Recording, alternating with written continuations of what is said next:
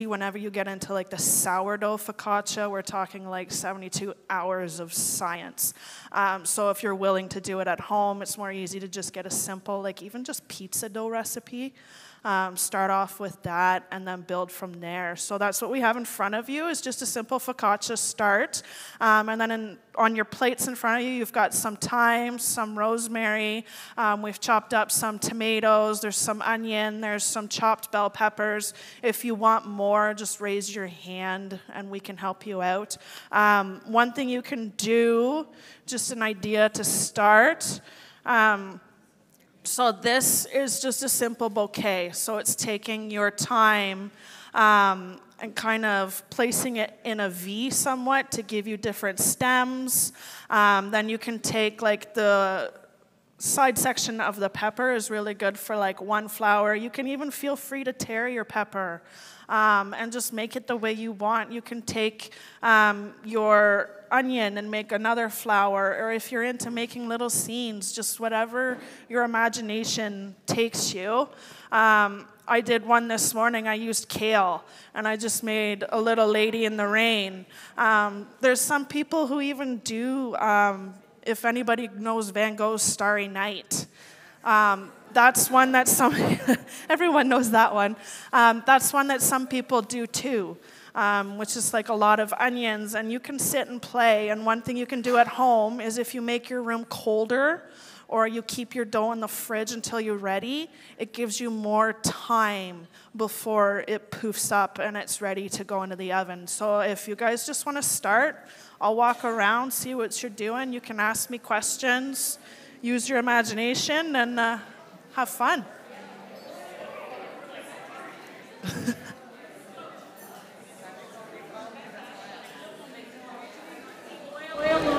No, don't put the oil on first. Just do what you'd like.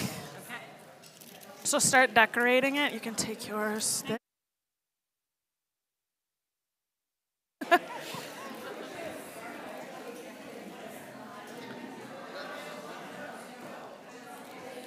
Here, I can. Do you put the oil at first? So we're going to put the oil after. What it does is usually you would put it first on like a focaccia, but when you put it after, it'll help protect some of the stuff. It'll change. It's an oven and it's bread and it's food, right? But it helps to protect it a bit more.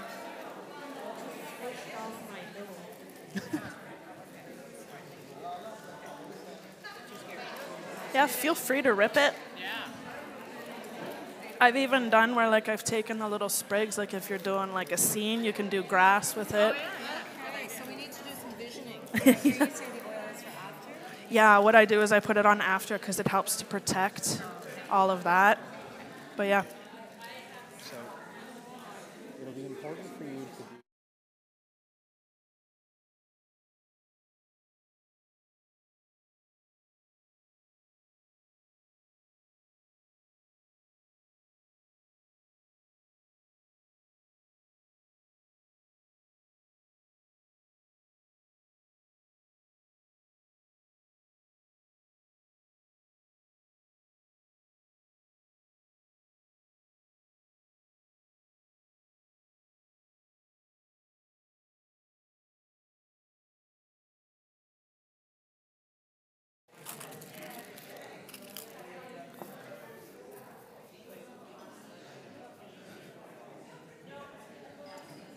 That's beautiful.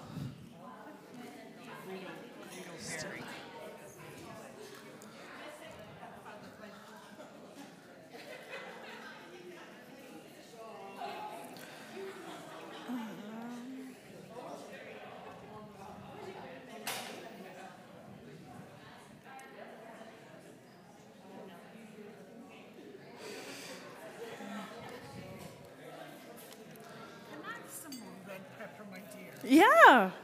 Here, have mine. Thank you so much. You're welcome.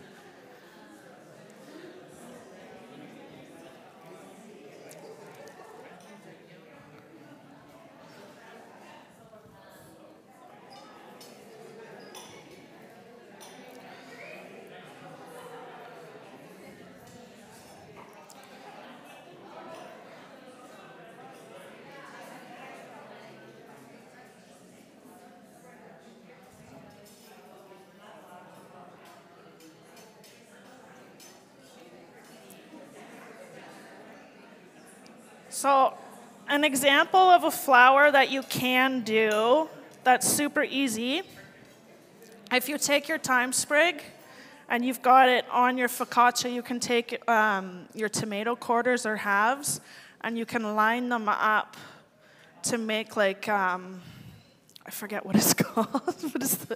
It's like a bell flower. So you just take your sprig and you've got the tomatoes going up and around.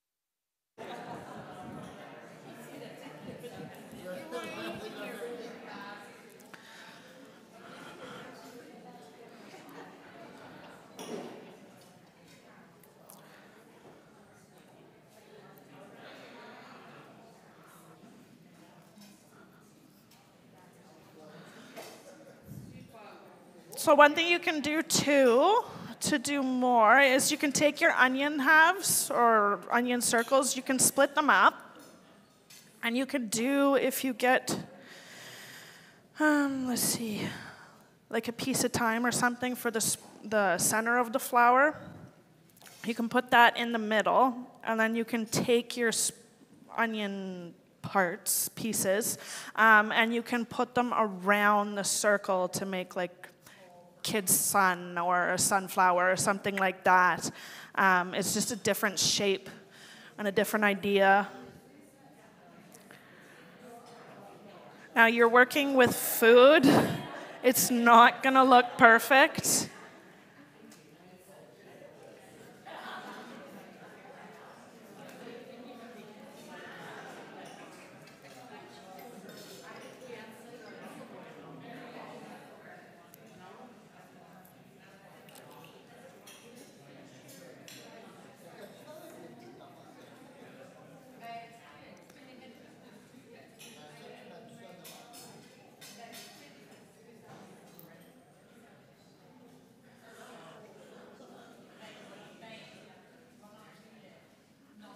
I see a lot of people doing bouquets. You can also take like a little sprig or something and make like a joiner at the bottom, like a tie or something, make it look like it. So it's just like even taking the bottom piece of your thyme and just placing it across to make it look like a tie.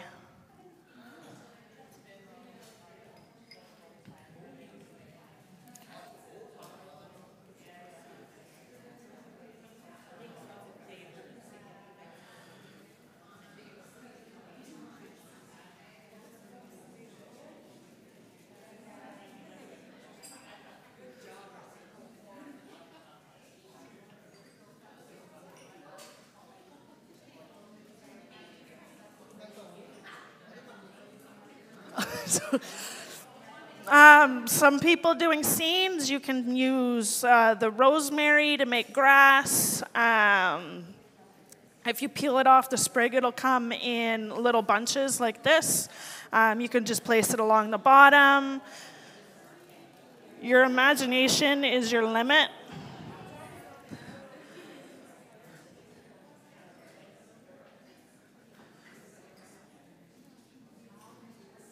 Don't feel worried if you're making indents into your dough too. It's better to catch the olive oil. Yeah. In a traditional one, you would do it first. This way, if we do the oil last, it helps to cover the ingredients and protect them. It's a little twist on focaccia. A little backwards, forwards.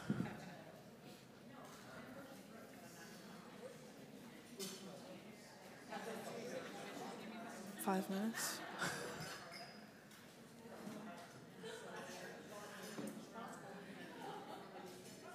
Feel free to cut your ingredients any way you want. Whatever you see is what you can do. You can even take your peppers if you're feeling adventurous and try rolling them. So opening it up like this, and then you can try just taking it. It's really hard to do, so if it's not working, don't get upset. And then you just twirl it around the end. And you can get like a little rose that can happen.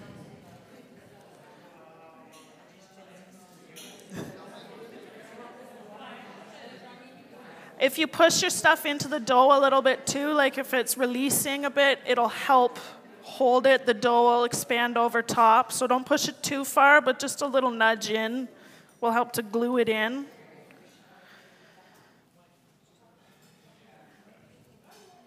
You can even take your pepper too. If it's like this, rip the 1/3 off. You can use a piece of onion even. Sometimes it works easier. And if you do it like that, you can do like a little butterfly. So I've got my onion, like the little butterfly body. I got the wings here. You put it together. It's like a little butterfly. You can do that too.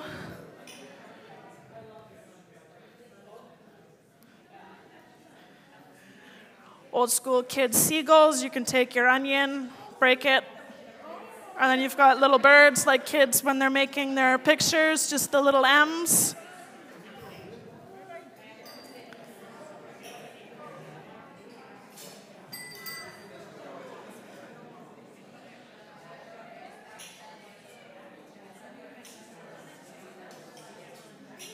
And then when you're done your design, what you can do is start drizzling olive oil over top. Make sure you try and cover your vegetables, because the olive oil will help them to stop burning.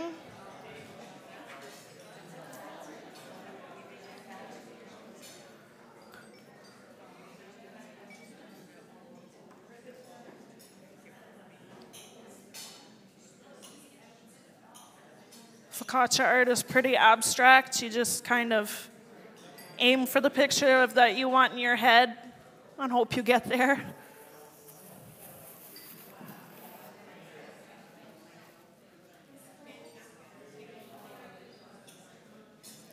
If we were using like chives or green onions or the kale that I used on the lady's dress, you would really, really want to coat that in olive oil to help it from shrinking and burning.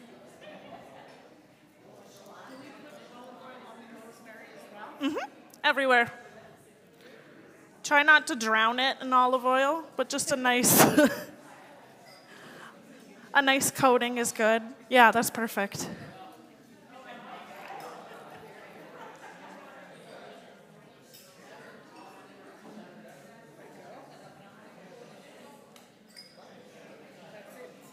That's beautiful. You should see some of the stuff I made in the beginning. Don't be hard on yourself. You got to start somewhere. It's beautiful.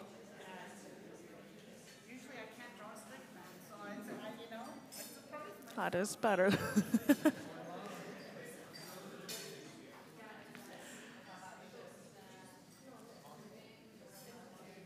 How's everybody doing? All right?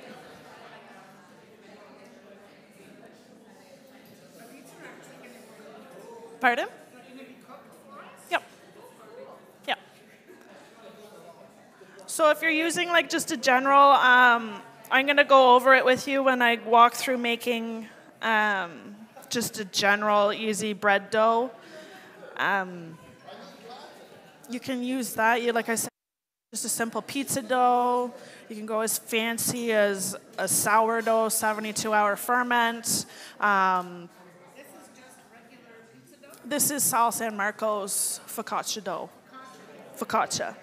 But if you're in a pinch, a pizza dough is a quick, easy way to do it. You can even just go to the store and buy the pre-made doughs, split that up and do little focaccias or just do a big pan of it. There is a difference. Yeah.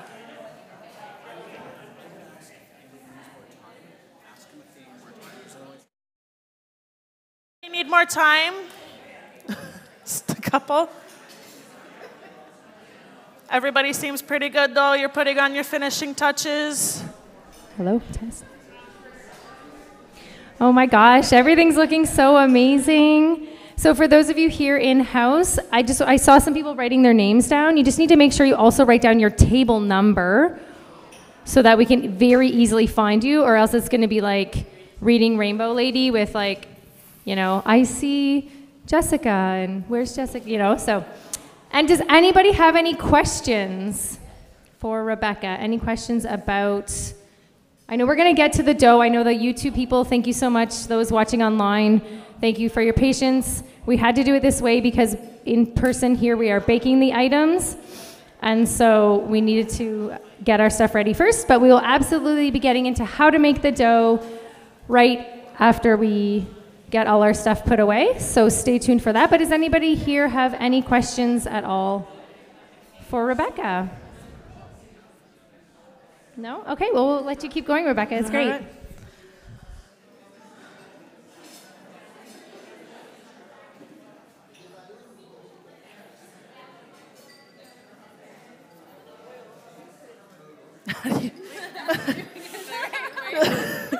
You can drizzle it. So just use your spoon, drizzle it like you would. I mean, you're pretty good there. And then you can even take the extra, if you've got extra on your dough, just use your hands and you can spread it over top your toppings. Yeah, exactly like that.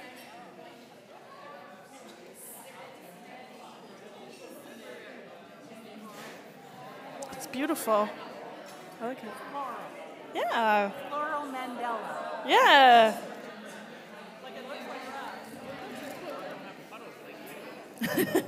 Don't worry about the puddle. It's okay. So like your butterfly. That's beautiful. Yeah. I mean, I showed my mom my little old lady in the rain, and she went, oh. And then I showed her, and she, oh, I see it now. Yes. Oh, yeah? Do you know the chip years? The what? The chip years? Yeah. It's my family. I've been baking for like years, and then I just started doing this with COVID. I've got 2 boys at home. Pardon? Would you do it as a party thing? Yeah. Yeah. I gotta get your card or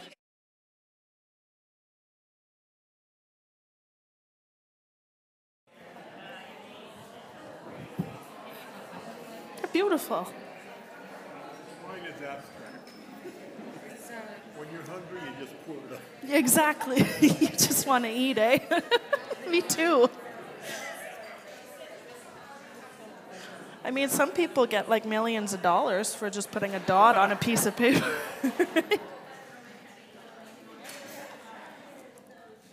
It's perfect. It's a sunset. It's beautiful. It's a very beautiful sunset.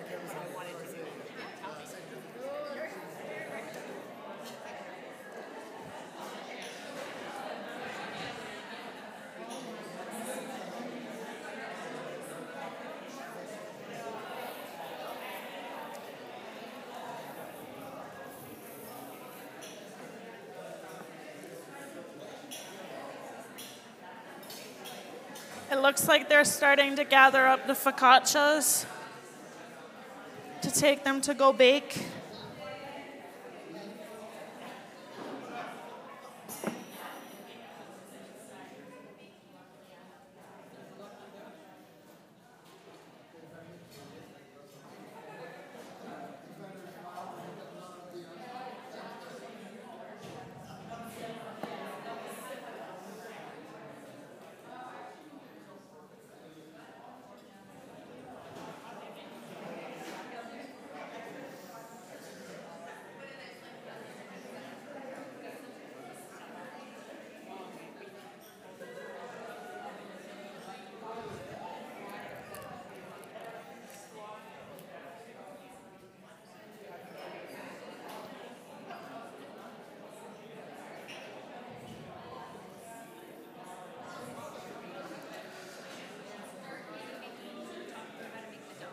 Yeah, okay. Do you think they're ready for that?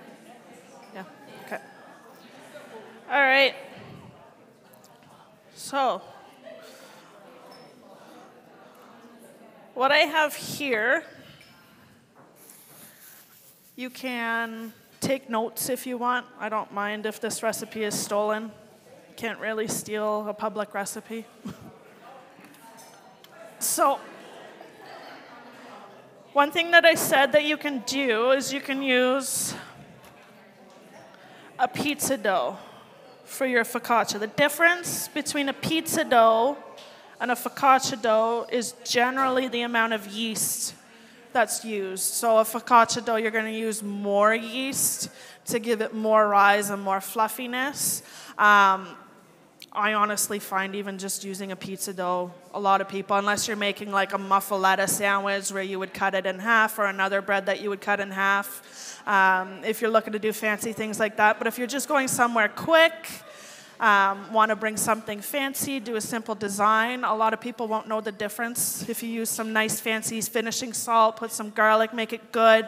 One thing I like to say is, when you're thinking of your design, try and keep an idea of the flavor that you want, because some things are gonna look pretty together, but when you cut into it and go to eat it, it's not gonna taste so great. With decorating, your imagination is your limit. YouTube is great for learning. What I generally use is just a little paring knife for cutting, other than like breaking down the bigger vegetables. When I get into like the little things, the nice little curved paring knife is great whenever you get into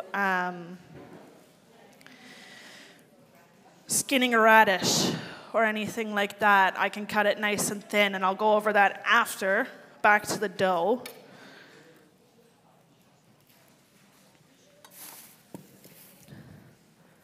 I kind of got into this because I have ADD out the front door, and if anybody has that too, it's like, I could see one lady's laughing. It's kind of like squirrel brain. And with doing the art and the focaccia, it's something where I can kind of pull and think and relax and kind of calm down and focus on what I'm doing. But yeah, so if I go off on a tangent, you can let me know. I'm like, hey, go back to telling us how to make your dough. So, does anybody do sourdough? 1, 2, too. Okay, so I'll stick to the yeast side. But you hate sourdough? Oh, you eat it. I do too, a lot.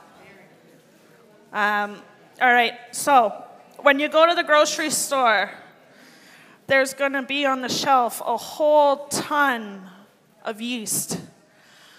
The packets are great if you're just doing the odd dough here and there, because you don't have to worry about buying the big jar, writing the date on it, making sure that like the yeast is always alive and it's always kept cold.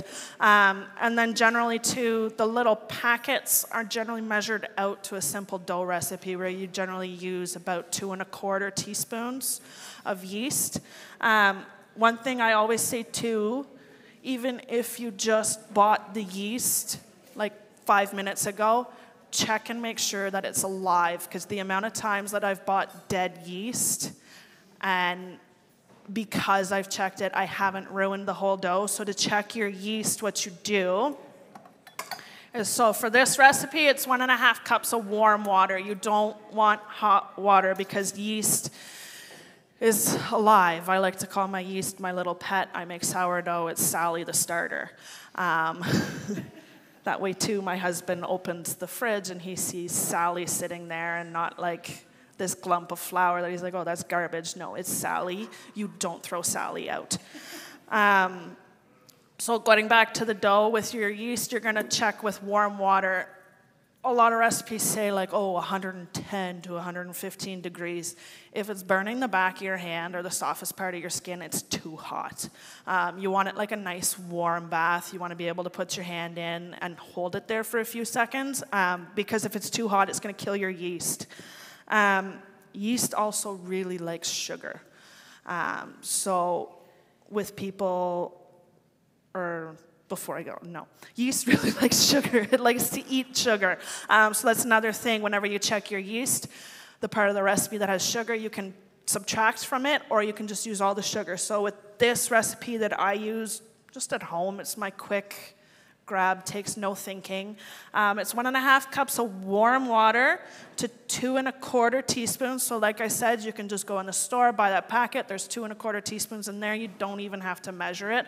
To 2 1/4 teaspoons of yeast with 2 tablespoons of sugar. I always add sugar even if it doesn't ask for it, because it gives you a nice soft bread.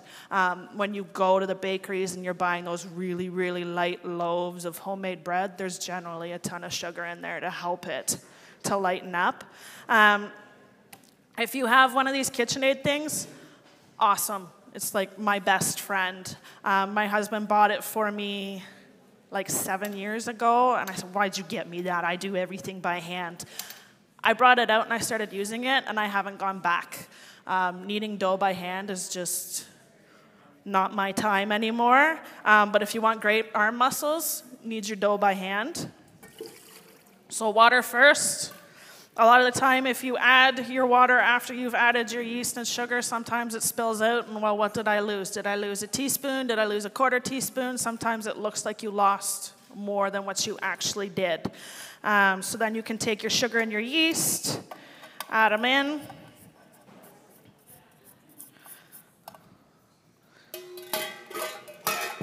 Give it a little stir. And then what you do, if I was at home and actually like had more time, what I would do is wait about 10 minutes. And what you'll see, if your yeast is alive, you'll start to eventually see little bubbles. So it's going to settle on the bottom, and eventually little bubbles will start to rise to the top. Don't use it yet. Wait until there's about, it's like a little foam that forms on the top. That's when you'll start adding your flour and everything else, because then you know your yeast is alive. If after 10 minutes there's nothing happening, you got dead yeast, try another packet or go buy more yeast. It's really annoying when your yeast dies and you're in a pinch, which is why I like to have a little bit more, but if you're just doing it every once in a while, what's running to the grocery store? So you would wait for a minute, let it bubble up and do its thing. It's already kind of starting here. You can also use like an instant yeast. Read your instructions, make sure you know what you're buying. Some recipes are made specifically for instant yeast. Some recipes are made for a live yeast. Some recipes are made for this other yeast. So make sure you're buying what it asks for. So we've mixed that. It's starting to bubble already. So we've got our sugar in there, our yeast is eating it, making lots of carbon monoxide or carbon dioxide bubbles. And then we've got our sugar, and then what I do is I add oil, so 2 tablespoons of oil into this, and it's going to help the dough again to be super soft and pliable. I generally measure with love and my eyeballs. When you start making bread, if this is like brand new, take your time. Don't rush it. If it overproofs, it overproofs. It's still edible at the end of the day. I've thought, oh, this is a warm spot. I'll put my bread there. It'll rise fast. Then I've forgotten about it, and it's like this giant mess. You can fix it. Like, it's carbs at the end of the day. Just slap some butter on it and eat it.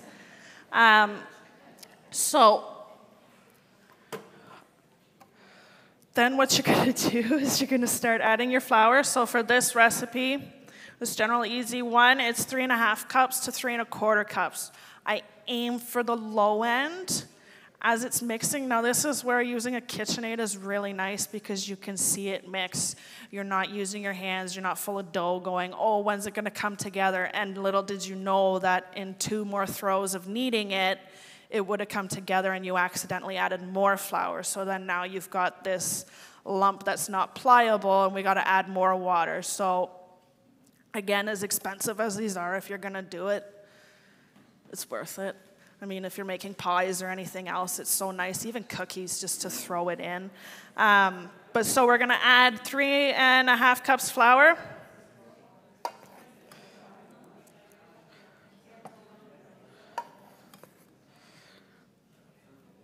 So at 3 cups, I start mixing it.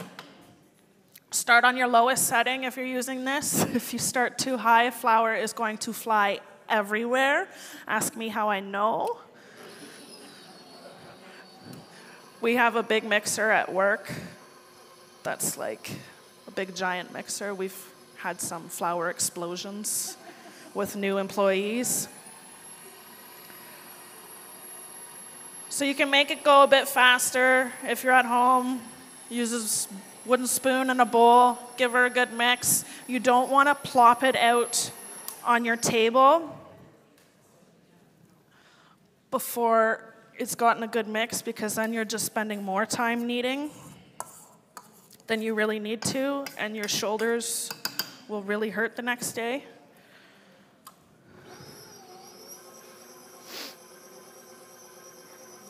So what you're doing when you're kneading is you're building the gluten in your bread, and the gluten is going to help to form and string the bread together. I don't add the salt in. I completely forgot the salt, but let's pretend I have some salt.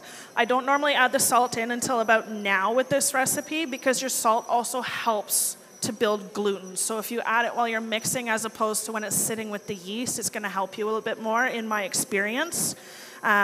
If you talk to other bakers, everyone has their own idea of how to do things. Like, you could get a clone of me up that's been doing the same thing for years but has little different techniques and tricks. It's really nice to talk to people. If you have a local bakery that you go into, I mean, from my experience being from, it may help that I'm in a small town, they don't mind talking and helping you. And if you're interested in starting sourdough even, to make a sourdough focaccia, which is really nice and fancy, bakeries, we have so much sourdough starter that we don't mind giving you a little teaspoon or a tablespoon to try it. So don't feel scared to go into your local bakery and say, hey, like, can I have a little bit of sourdough starter to try? I mean, what's the worst they're going to say? No. Go try another one. So basically, when you're kneading to get to window pane. So even right now, the reason why I start with less flour than what the recipe calls for is because, again, being bread, humidity, the room, all sorts of different factors can add to the moisture that's in the flour and everything else already. So I've only done 3 cups, and it's almost to where I need it to be. So when you're mixing it, you want it to start pulling off the bowl. If you're using one of these, it's going to start pulling cleanly off the bowl. I'm going to give it a couple seconds and you'll see, or actually what I can do. So this is just before it's done. So you can see it's kind of still sticking. It's kind of stuck to the bowl. It's not ready at all. But that is where you could, if you were using a wooden spoon and a bowl and kneading it with your great powerful arms, that's when you could pull it out and start it on the table and raise your bowl. So what I'm going to do is I'm going to start adding flour slowly and give it time to mix in. Again, the slower well, not really the slower the better, but if you take your time, don't just like dump it in, because then you're playing science in your head to try and get something that you can use a bit better. Anybody have any questions so far? Am I going too fast? Yeah? What kind of oil? Olive oil. I like to stick to olive oil. Oh, what kind of, she asked what kind of oil I added in. I like to use olive oil. It's got a nice taste. You could use what you're comfortable with if you're comfortable with like an avocado oil. I personally haven't used it. You basically need a fat. What I really actually like cooking with is lard. I've gone back to my grandma's kitchen, and I'm rendering lard, and it helps working at a butcher shop. That it's always around. But I find even lard gives, if you're making a typical loaf of bread, lard gives a really nice flavor. If I know that I'm doing a bacon fry up the next morning and I happen to be making bread, I'll use a bacon fat in my bread, and it gives it a bit more of a bacon flavor. If not, I'm generally using a beef tallow. That's really nice too, because if it gets on your hands, it's natural. It's the best skin moisturizer you'll ever use.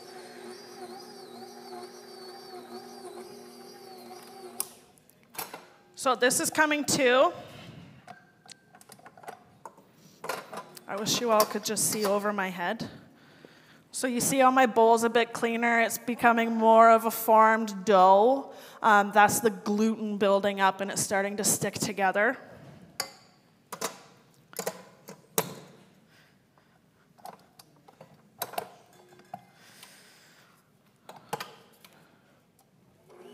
And then we're going to mix it to about window pane, which generally takes about 10 minutes. So if anybody's got any questions, it's going to take a yes.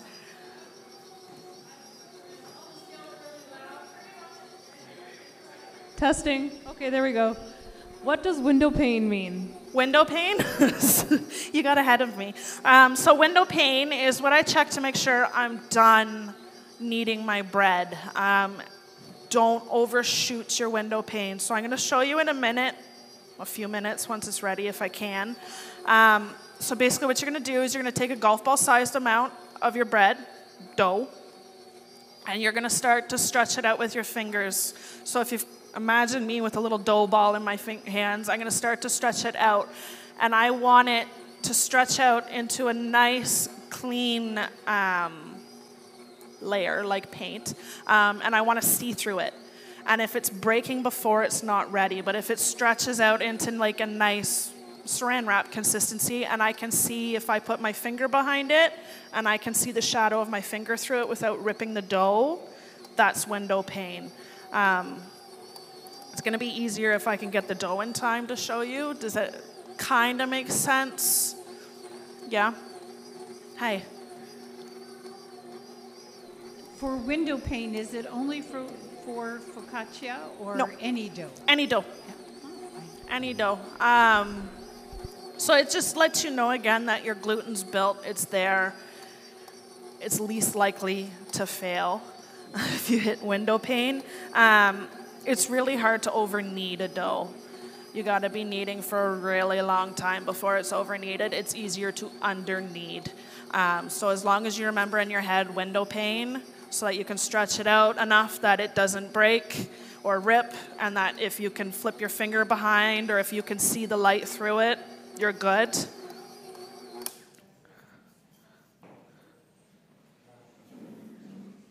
Yep. Can you over knead it? It's really hard to over knead, like really hard to over knead. Like I just said, you can very easily under knead it. So if you see I've got my dough, I've stretched it out, it's starting to break. It's not ready yet. I can't get that window pane to hold. So we need a few more minutes. And you don't need a big amount, just a small amount that you can spread it out. We have another question. Yep. So when it's not ready, you put it back and you keep kneading it, but you don't add anything to it? Nope. No.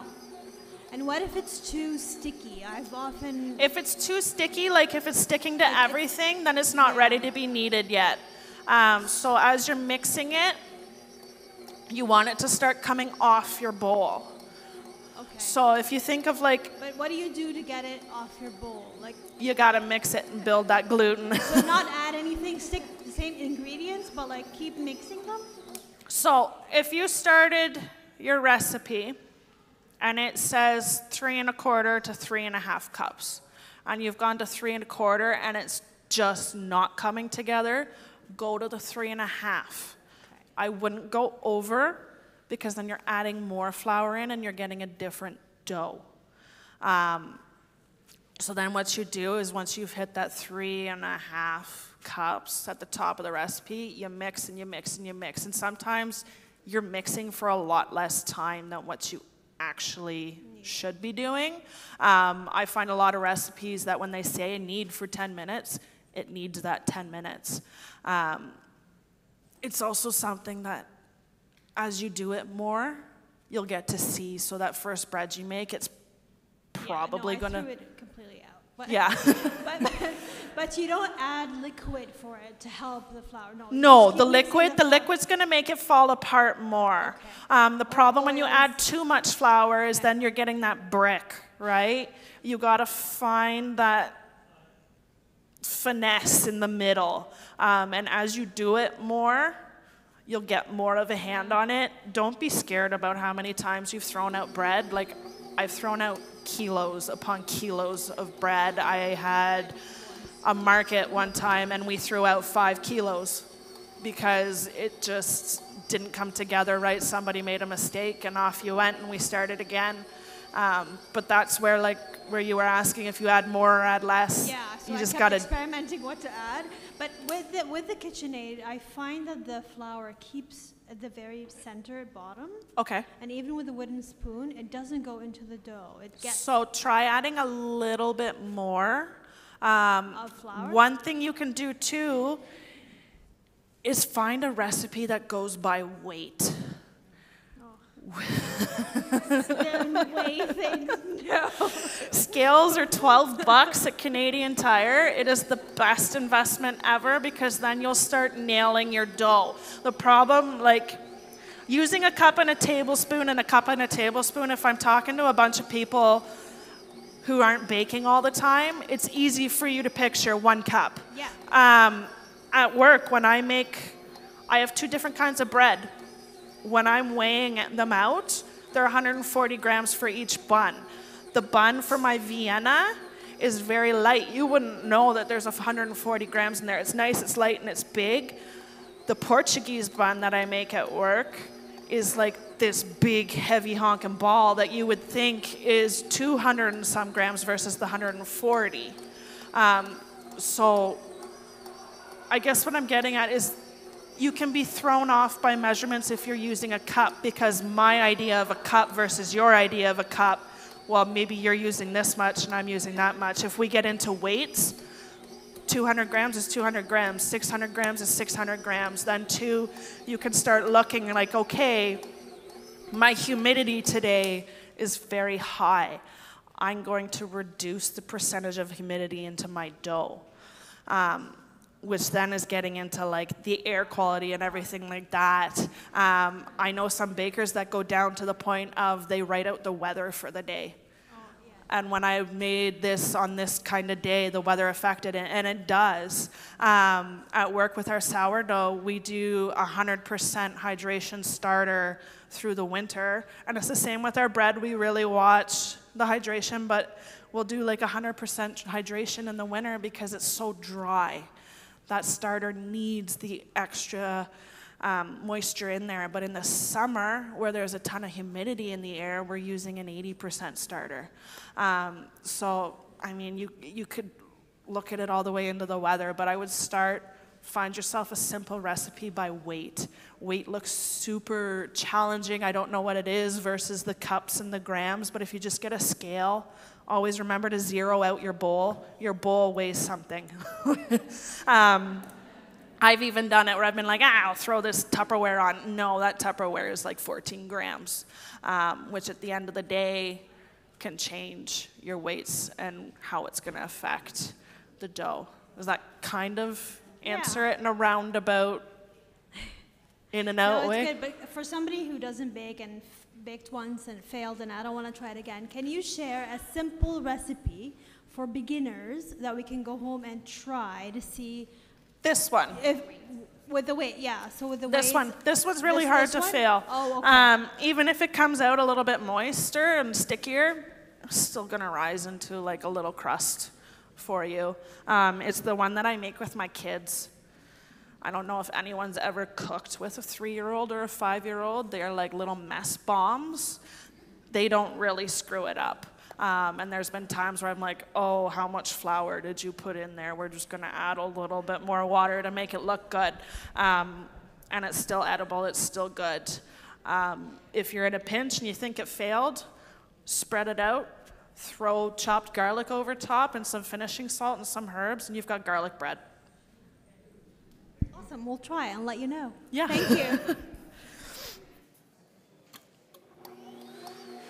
Any other questions at all while I wait for more window pane here? Your bread's also going to start to smooth out as it kneads into a correct consistency. You'll see that the outside of it is getting smoother and it's not like this wrinkly, ripply. If you took saran wrap and crinkled it up, it's not going to look like that. It's going to start to smooth out. And for the KitchenAid question, I can show you right now. It's still kind of stuck to the bottom, but it pulls off clean. So that's the key to it. It's got to pull off clean. If you're pulling it off and it's still like just clumps and chunks everywhere, keep going. But like I said, it's still stuck, but it's pulling off nice and clean. You don't use your dough hook over 2. I do sometimes. I'm really bad. You get used to doing something, you just keep doing it. But if you stick to 2 and 1, like speed 2 and 1, you're really good. So I'm going to check for that window pane. I got a bigger glob this time, but it doesn't really matter. So I can stretch it pretty far. I made that hole in the middle. But if you see, I don't know how I can get people. I can try and walk around with it. But can you see like my thumb shadow behind it? So that's window pane. Okay. So my window pane's falling apart here. So I stretch it. And then you can see the shadow of my finger behind it. Can you see the shadow? You can see the shadow. For you with the KitchenAid. So you see how it pulls? Yeah, this is still, like, it's still kind of sticking to my fingers. Did you answer the question she was saying about where the flour gets stuck in the... So it was still stuck whenever I held it up. You just got to keep going. KitchenAids are like famous for getting stuck. So I'm always just like making sure that when it goes up the top of the sides, I'm pushing it down a bit, scooping it up from the bottom. Don't get discouraged. Keep trying. Like I said, at the end of the day, if it's just like a flop, put it on a pan, put some garlic on top and some salt, then it's fine. It's just a flatbread. You're welcome.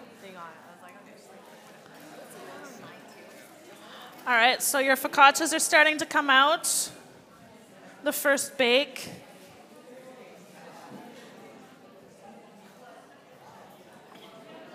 We have another question over here. Yep. How much salt did you? Oh, sorry.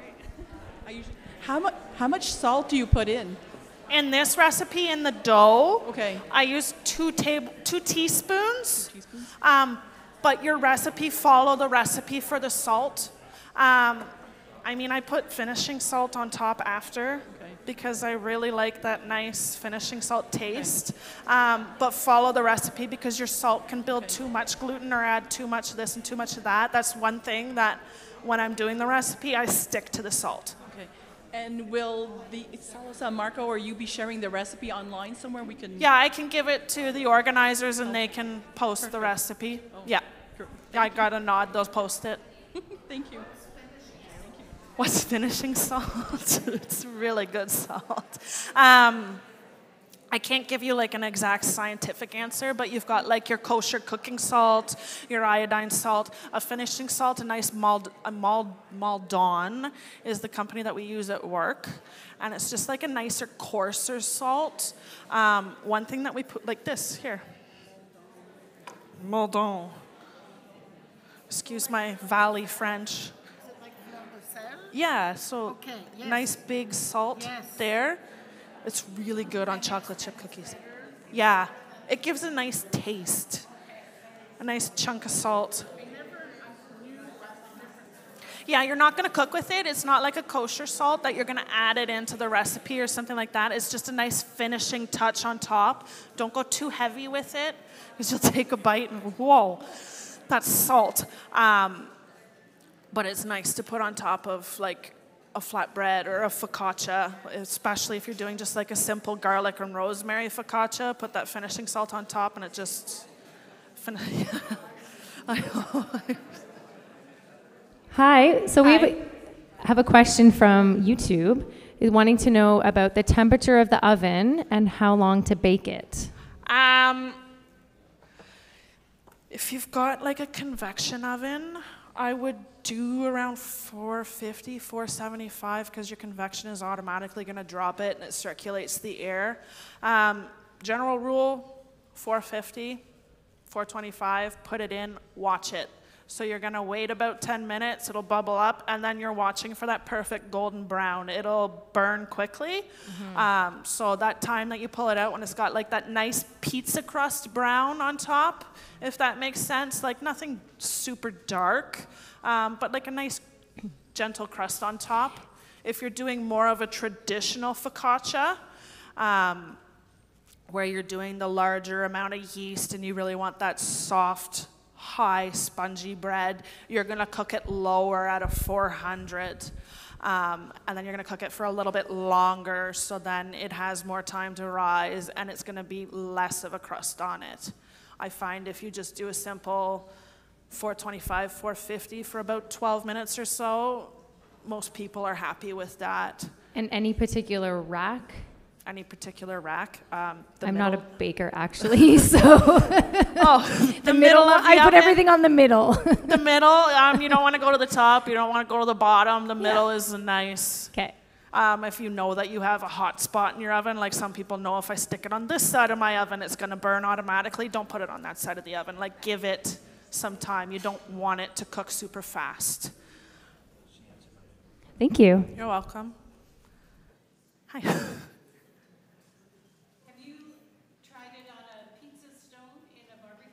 I don't have a pizza stone. I have done it just straight in a cast iron on the barbecue. A cast iron would be similar where you're going to put it in, it's going to get hot, and it's going to hold the heat. I just generally, I've got a lot of animals. I've got kids and I got a husband. For me, quick and easy is the best. For a lot of people learning that quick and easy is the best, honestly, you can go buy fancy sheets. I buy them at the dollar store for $4. If they get ruined, I throw them out. They're a nice, easy sheet. They fit most ovens. That's what I use. But if you're getting into the pizza, yeah, the pizza stone will work. Again, just watch it. If you're using the preheated pizza stone or the preheated cast iron, it's going to form more of a crust on the bottom because you're putting it from cold to hot.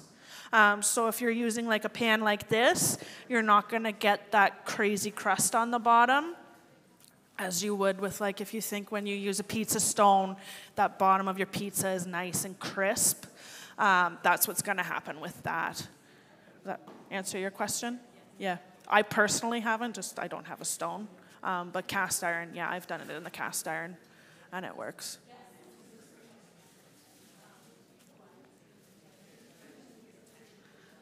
Pardon? Oh, you must be Italian. You're talking with your hands. Oh, you're French. It's close enough. Any other questions at all? I think they're bringing out more of your focaccia.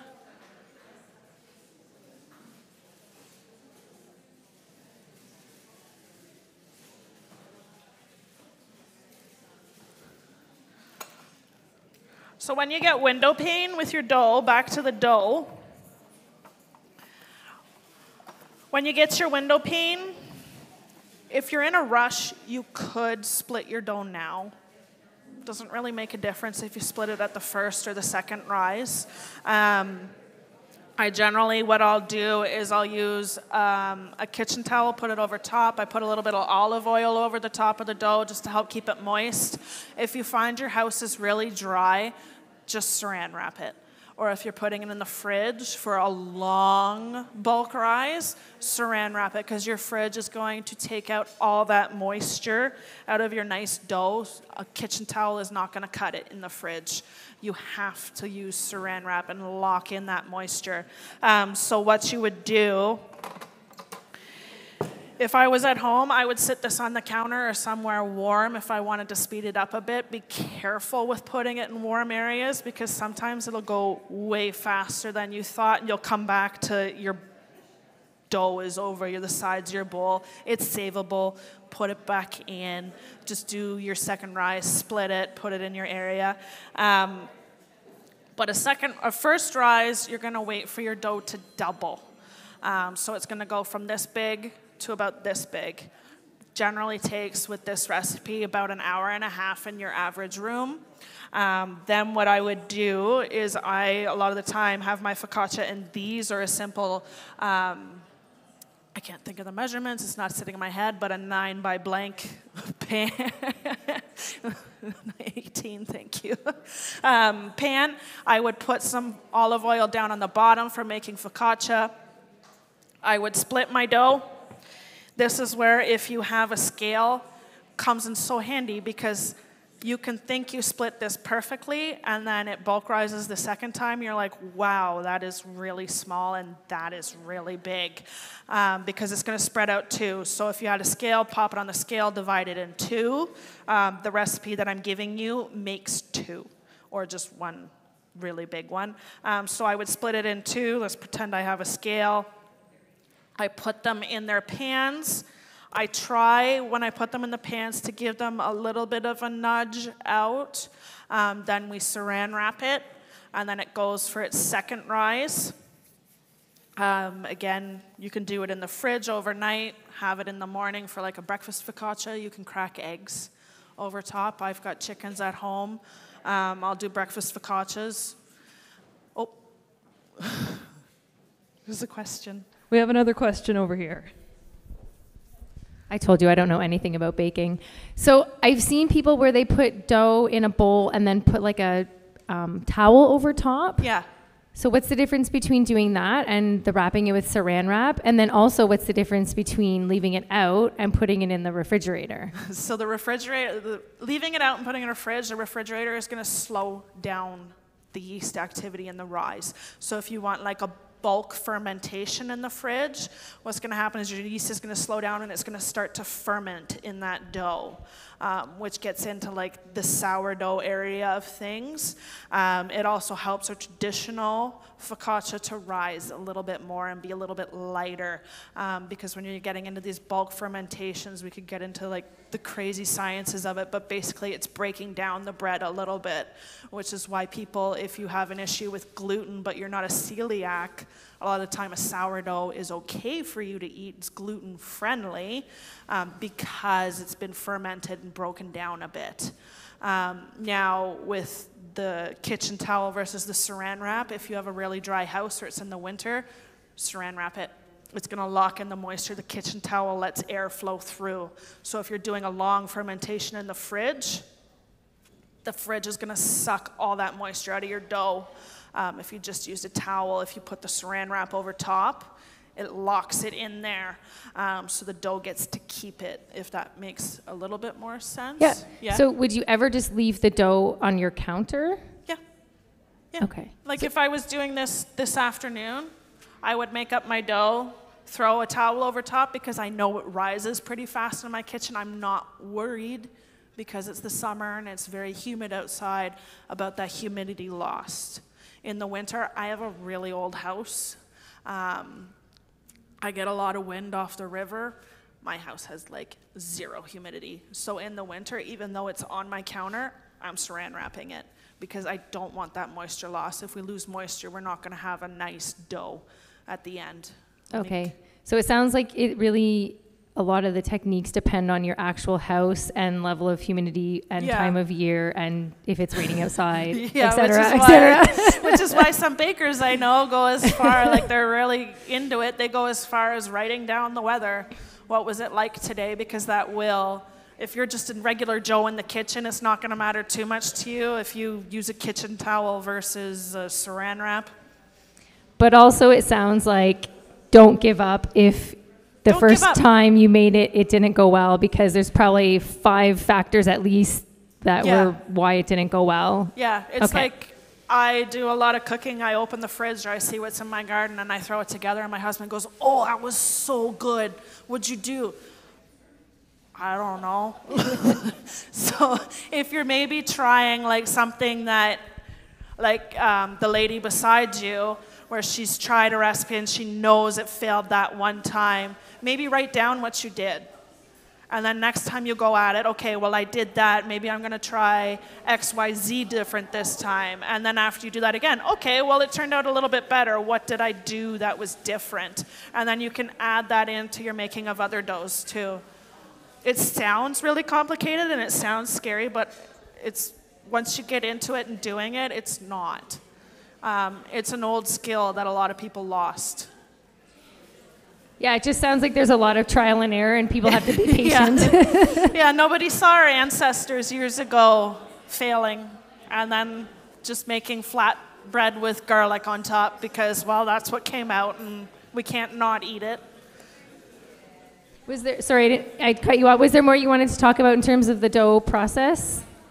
That's basically it. You separate it into your 2 pans, and then you can start your focaccia process. So with a traditional focaccia, before you go to make all your designs and stuff on top, you're going to put your fingers in. Don't push it all the way to the bottom, because then you're flattening all that air out of your dough. Just nice little indents, and then you drizzle your oil, and then you'll just like sprinkle a garlic or something on top, your herbs. Then you bake it, and then you finish it with a finishing salt or whatever you want at the end. The reason why, when I'm doing the designs, I put the oil on last is to save your design on top, because if we don't put a layer of oil, it's going to really burn and crisp in the oven, especially if you use something really thin. And again, it's trial and error. I mean, it took me a lot of ugly focaccias to make a nice one. So, I mean, nobody saw me in my kitchen in 2020 going, how do they do this? And YouTubing and figuring it out. And I've just built from there. Again, I've got ADD, so I hyper-focus on little things, and I kind of build it. But I mean, it's stuck with me, and I like it because I can make it something different every time. It's not always going to be the same.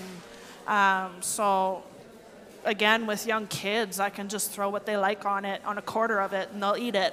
And then I can make the rest the way my husband and I and all our guests want it. It's very personable, and that you can make it for yourself or what you want. Your imagination is your limit. I work at a butcher deli. I even go into the deli case sometimes, and I'll get like a prosciutto, and I'll start rolling prosciutto into little prosciutto flowers. Or if you get a simple sopressata, but not, you can get them like the thicker ones. If you get just a round, to make a meat rose, all you do is you take that round circle, you cut halfway down into the middle, and then you've got like the kid's cone hat, and you can start twirling it around your finger to make a little cone. And again, that's simple. There's so much on YouTube that you can learn. There's people who are literally just sitting there filming videos of different ways that they can cut their vegetables.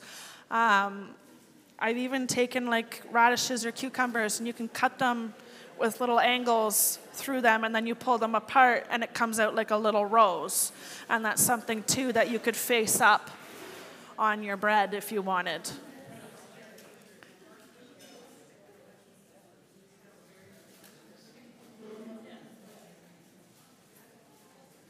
I think you guys are just waiting for your focaccias.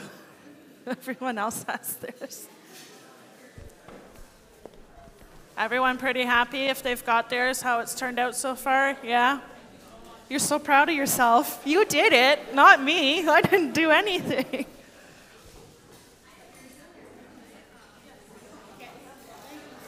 Oh, look at that. It is. You made it.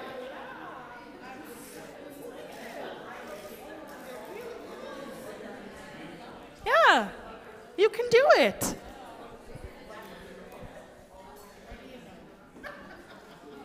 Start your own business now.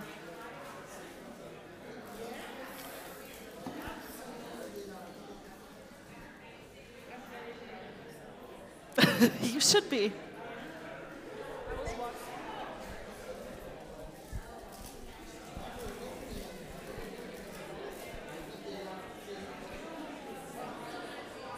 You don't want to eat it. Isn't it nice? A day or so. Your design as to how it's going to hold up. It's a bread that's better eaten right there. I mean, I don't need an excuse to eat a whole focaccia. It's not very hard to do. One thing I like doing too is there's a lot of really nice, I believe there's one in the area. You can correct me if I'm wrong. I mean, this is the big city for me. You can get really nice olive oils and balsamic vinegars.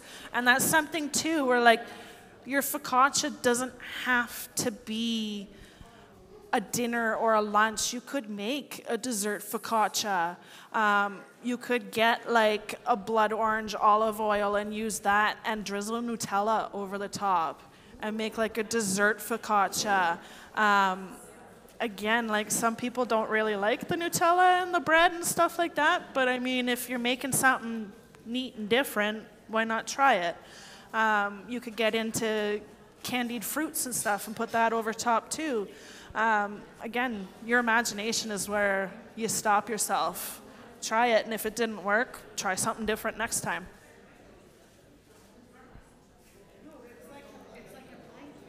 It is a blank canvas. It is. It's your canvas. Figure out what you want, have an idea, and go. One thing that I like to do if I'm getting into like more intricate designs and fancier designs is I'll get a piece of parchment. I have my dough in the fridge so it doesn't overproof on me because I like to sit there and nitpick and move this one 2 millimeters this way and move this one 2 millimeters that way. And my husband goes in and says, stop, it's fine. Do your design on parchment first. Figure out like how about big your dough is going to be, do it on the parchment and then lay it out. That way when you get your dough out of the fridge or when it's ready and ready to go, you're ready to go then too. When I'm scoring crazy sourdough designs into bread, I have my bread in the fridge so it sits and it holds together a little bit longer, and I've got my design drawn out so I can kind of figure out how I'm going to do it. The better you prep yourself, the better it's going to turn out.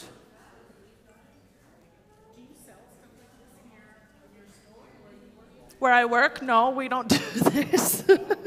I have my own little business. It's called Between Ditches. I do it for fun. Between Ditches. I grew up in the valley, if I haven't told you already. There's a lot of really funny sayings out there. Keep her between the ditches is one of them. It's basically just keep yourself on the road, keep your vehicle on the road, the ditches, the rhubarb, keep out of the rhubarb. The rhubarb's the bush, don't drive off the road. I had kids before COVID, and then COVID hit, and I was already playing and having fun. I'm like an introverted extrovert where I really relied, being a stay-at-home mom with my animals and everything that I have to do at home, I really relied on being able to go out and go to mom groups and have the play groups and just keep my brain off of what I had to do at home. And then COVID hit and all that stopped. So then I had to slowly figure out, as my mentality was crushing, because here I was at home with the responsibilities of home. My husband worked out at home. I got 2 young kids who were basically 2 toddlers at the time, nobody to talk to. I started the Between the Ditches to keep my mind between the ditches. So that's kind of where that name kind of fit in. I do this on the side. It's what I do for fun. So I'll do the focaccias. If you guys have parties and you want me to come, I can figure that out too, and how to teach you guys like a paint night, but we're gonna make carbs and eat them because that's way better. But like I've done little designs, like I do woodworking too. Again, I've got the brain of a squirrel. So whatever I see at the time, I'm very artistic. So whatever I see, I try it out. And if it works, I may not be doing it at the moment, but you can always message me and say, hey, I really liked what you did 6 months ago. Can you do that for me? Well, yeah, I've still got the skills. I do a bunch of canning. I do a bunch of gardening. I sell my garden goods. I've got chickens and quail at home. I sell their eggs. The only problem with that is because they're on my property, you got to come all the way out to the country to get them, because I really can't be taking them off property and selling them. So if you're ever in the Renfrew County area, message Between Ditches, and I've probably got eggs for you to buy if you want.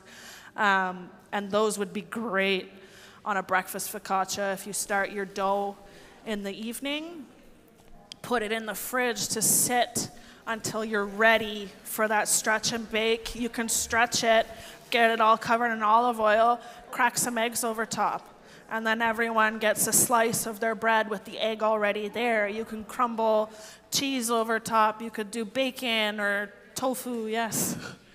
It's me again. So I know that this is mostly focused on focaccia and bread. And by the way, oh my God, this bread is amazing. Is this the recipe that we're going to share with everybody? No, this is the Sal San Marco. Basically, like I said, there's more yeast in it. They're not going to give you their recipe because that's like Sal San Marco's. You can go on the internet. Well, you said we're going to share. Well, you're going to get mine. Mine's not recipe. like the traditional crazy Sal San Marco. This is something easy. It's really hard to screw up. Yeah. If you do screw it up, don't be hard on yourself. Yeah. Try again. We already went over you have to try it a million times to make it good. But if you wanted to find something similar, you're going to Google online traditional sourdough or traditional focaccia, sorry. Okay. Make sure it's fermented for 72 hours. So that means you don't touch it. Okay, so for a long time. for those of us who don't understand what that means. It's going to sit. Are we making the dough? Yeah, you And make the then dough, and then it sits, and you don't touch it for It sits in my hours. fridge for 3 days, Well, basically, it can. covered in yeah. saran wrap. Yeah. You can Okay. go that far. You can do a 24-hour. It's going to give you a different bread at the end of the day. Okay. It's something where, like, you could even take this one, sit it in the fridge for a day, and see what happens. Like the one that you have at the front of the room? Yeah. People could take chunks of it if they want? Yeah, you could let it sit in the fridge for a day or two, see what happens, build it up. It's just going to give you a different bread. Okay, cool. So I have a question not quite related to bread, but for baking in general. When I've tried to bake cookies, that doesn't really work either. Okay. Do you have, and some other friends who won't be named. So just wondering if you have any general tips about baking cookies and what might be going wrong. If you use too much flour, it goes wrong really quickly. If you use too little flour, it's not really going to screw up. You're just going to end up with like a greasy cookie. Don't overmix your cookie batter. It's the same with muffin batter. If you overmix it, you'll notice it becomes this dense, firm muffin. If you overmix a muffin, it's kind of the same with a cookie. If you overmix it, it just becomes this dense mass. So And are you mixing it in your stand mixer or with a wooden spoon? I would say start making cookies by a spoon in your hands first. Okay. And then move to the mixer, because this is going to act differently and be very easy to overmix. When I'm making cookies, generally, like if I'm making a small batch or if I'm making muffins or something like that, I do it by hand with a spoon. Okay. I don't use this because this will easily overmix a cookie or a muffin and give you that Thick, hard rock. paperweight. Okay. That paperweight. So the dough we can mix all day long and it will be fine. And Yeah. the cookie stuff, you want to just mix just it until everything is all kind of and then stop. okay. Don't go past that. Like, check the bottom of your bowl, because a lot of the time flour will hide out in the bottom of your bowl. Whenever you're mixing it, be sure, my mom and my grandma drilled this into me. Whenever you mix, go around and down and then up, because then you're getting everything at the bottom and pulling it up to mix in. If you're just doing like this, you're just getting the top and nothing's mixing at the bottom. So really make sure you scrape those sides, go down, bring it up, and then it's kind of like folding it. Make sense? What about weighing for the cookies and that sort of thing? Do you also recommend recipes that have things by weight, or are Yeah. cups and things okay? I will always pick a by weight over a by cup. Okay. Because you could go to the dollar store, you could go to a fancy kitchen store, and one company's cup is like this, and then another company's cup only fills up to that much of that company's cup. By weight, there's like an actual kilo or a pound somewhere that zeroes out all of the weights everywhere. It's not the same with a cup or a tablespoon or anything like that. So like you have a scale, zero it, and then measure the cup? So you have your scale. Yeah, so if a recipe This is doesn't my give you the scale. grams, I've got my scale. I'm going to put my bowl on top. yeah. My zero bowl it. weighs something. Then I zero out that bowl. So then I'm measuring my flour and my egg. Well, you won't weight an egg is an egg. But my flour and my chocolate chips and stuff like that. If you're using small amounts, they'll still generally say like a tablespoon or a teaspoon sometimes, or they'll use like 4 grams. Don't get confident and just be like, this looks like 4 grams, splat. Especially if there's already stuff in there, because how are you going to take out what you already put in? So it may seem like it's taking forever. Drizzle it in, watch that scale. Canadian Tire has, I think it's Starfrit for like $12. You're going to start weighing everything too. It becomes addicting. Like, oh, how much is And this? do you convert? Like if a recipe says 1 cup, 3 cups, then you go and convert online how many grams that is?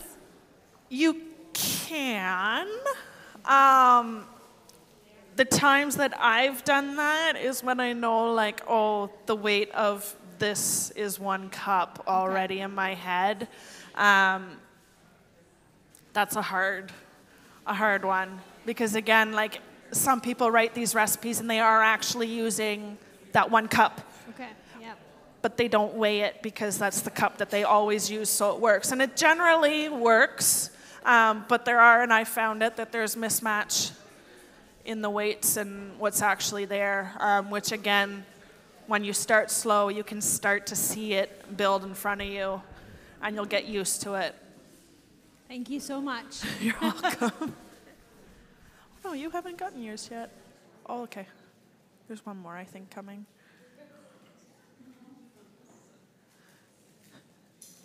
Any other questions at all? Doesn't have to be about bread. Can be about regular baking. I could try and answer it. I'm a jack of all trades. We have a question over here. What's the best way to warm this up tomorrow when I want to serve it? 425 in your oven, just a couple minutes. Don't put it in for like 5 minutes because then it's baking it even further. Just a couple minutes until it's nice and warm. I mean, you could use a microwave. I've microwaved pizza, but it becomes like a soggy mess. Just use your oven. You're waiting for yours. Pardon? Oh no.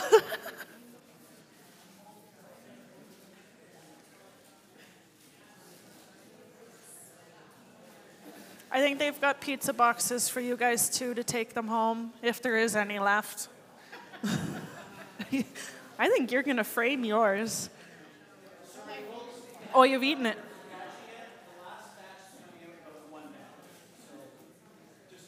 They didn't drop it. No.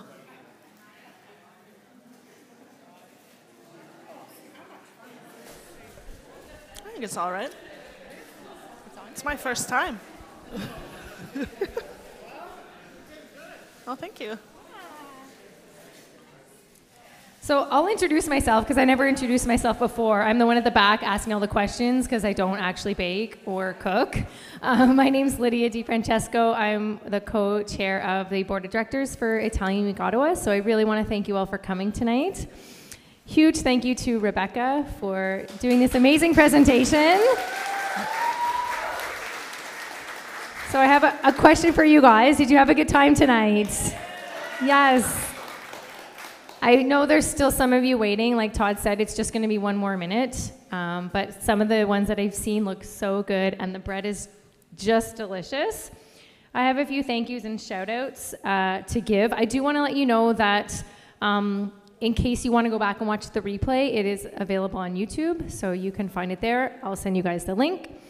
We'll also be sending you a link to fill out a survey, so please fill out the survey so we can know what you liked and how to improve for next year. We also want to thank Sala San Marco for this wonderful venue and for allowing us to use the kitchen and their ovens so that we could bake all this focaccia for you. And a huge thank you to Extreme Pizza, great pizza shop just up the street on Preston. They were able to provide us the pizza boxes that you can have to bring your focaccia home tonight. So huge thank you to them. And we will have, if you want, you can stay and chat with Rebecca afterwards. And if you want to get your photo taken with her, we can do that as well.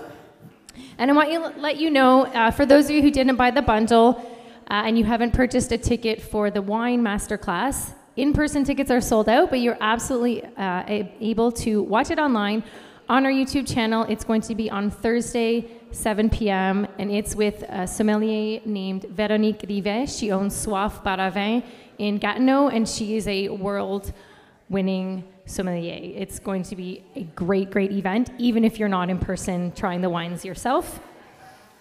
And I think the last thing I wanted to mention was to invite you to come to our grand finale weekend, which is taking place here on Preston this Friday, Saturday, and Sunday. It's a 3-day event, street party, lots of things happening along the street. We have our main stage at 301 Preston Street, where we have performers, bands, DJs, comedy starting on Friday night, all day Saturday, all day Sunday. And for those of you who have children, we also have a kids zone located at Plouffe Park, which is just at Preston and Somerset.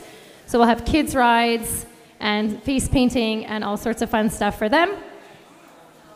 All the details are on our website, italianweekottawa.ca, so you can find out all the information there, or you can ask me or any of the volunteers in the blue shirts.